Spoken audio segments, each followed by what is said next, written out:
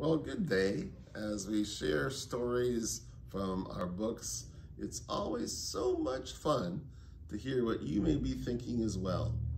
And I try to pick out books that are seasonal, as well as stories that maybe impact your life in some way or the other. And lately I've been trying to share stories about fall, because fall is here.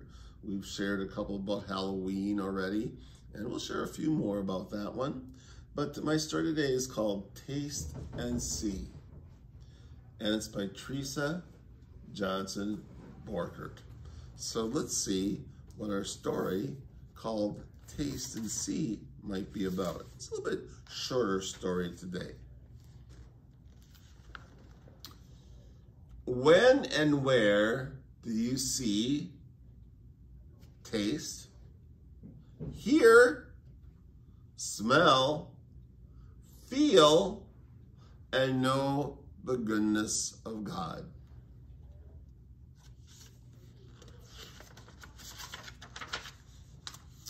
Well, I see the goodness of God in the pink tulips that bloom in April, and in the beautiful sunset on a summer night.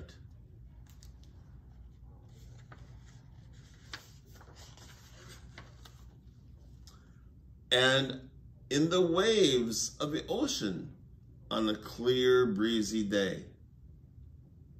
And in the colors of a peacock as it spreads its feathers. I taste the goodness of God in a cold glass of lemonade on a hot afternoon, and in a stick of cotton candy at my favorite amusement park.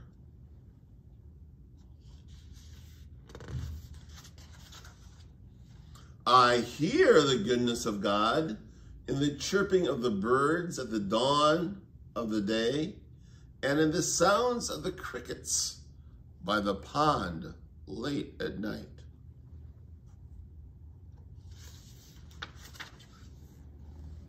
And in the song of the carolers on Christmas Eve, and in the ringing of the church bells for church on a Sunday morning.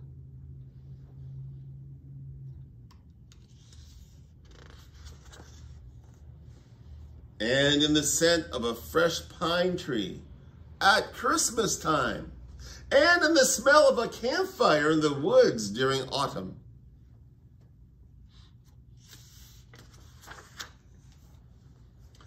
I feel the goodness of God in the wet lick of a puppy on my face. That puppy actually looked like the dog a little bit I had once upon a time. And in a bed full of pillows as I go to sleep at night.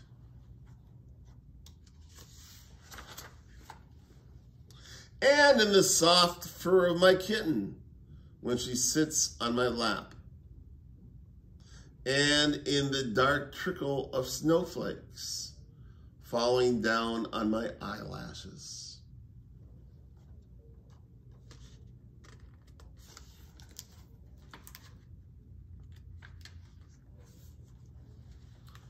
But most important of all, I know the goodness of God in the loving kiss of my mom every morning when I awake, and in the strong hug from my dad after he gets home from work,